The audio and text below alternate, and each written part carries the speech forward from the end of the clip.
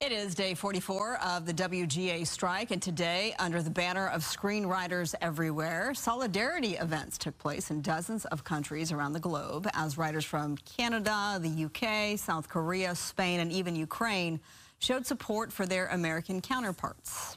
With the latest from the picket lines, we're joined by entertainment attorney and freelance journalist Jonathan Handel, who's with us every week for an update on where we're at as this thing drags on. So where are we at this week compared to last week? Pretty similar place in some ways. SAG-AFTRA started negotiating last week. We've learned that Fran Drescher, the president of the Actors Union, sort of read a bit of the riot act to the companies and said, the jig is up. The jig is up. You're going to have to negotiate with us. So they're taking. Is that your nanny impression? That's the best I can do. Okay. It's certainly the best I'm going to try to put it that way.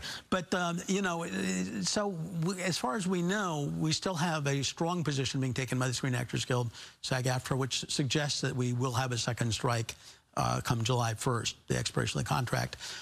The writers are still out on the line and have exhibited worldwide solidarity, as Marla just pointed out. And then the directors, there is some pushback among members towards the Directors Guild deal, the deal that was reached a week ago or so.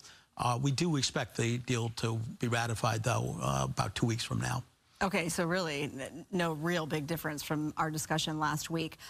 Disney, however, though, is sort of delaying, not sort of, but is delaying their theatrical schedule because of the strike. So do you foresee that other studios will, and here's a look at some of those that have been delayed, Captain America 4, Blade, you see them right there on your screen. Do you foresee that other studios will follow suit, and will we see a schedule that's completely bare? Well, the attempt is to ensure that there are no bare spots, as it were. So that's why you see the cycling of the schedule and the pushing of movies from point to point and day to day. It's very tough because so much goes into advanced planning in terms of marketing for movies. And this summer, with some people are looking forward to Barbie, some are looking forward to the Oppenheimer movie, some are looking forward to both. In my case, there's hope that there will be an increase in domestic box office, which has still been below pre-pandemic levels, as you know. Indiana Jones, too, going to be a big hit. Indiana Jones, absolutely, and I'm looking forward to that, too. A premiere of that tonight.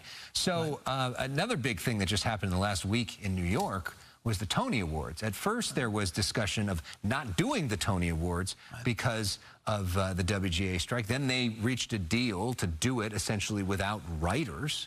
How did that go? And could this be a model for other events, maybe the Emmys or other things going forward? Well, it's harder when you talk about the Emmys, which are an event about the TV industry. The Tonys, of course, playwrights are not represented by the Writers Guild. They're part of the Dramatists Guild. So the issue there was the ceremony itself. As you point out, they proceeded without the written script.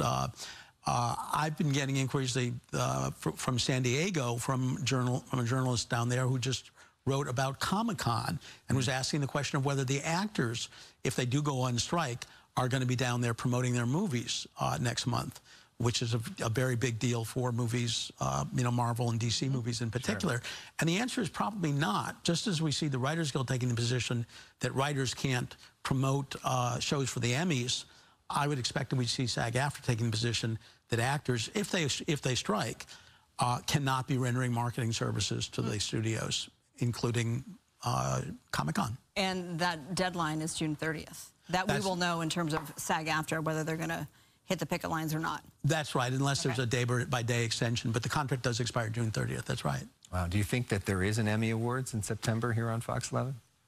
Well, my hope is that there is, but I think it's touch and go, quite frankly. Wow. Which that gives you a sense of how long this thing could go. Yeah. Jonathan, great to see you. Hopefully you bring better news next week. I'm going to work on it. Yeah. Okay.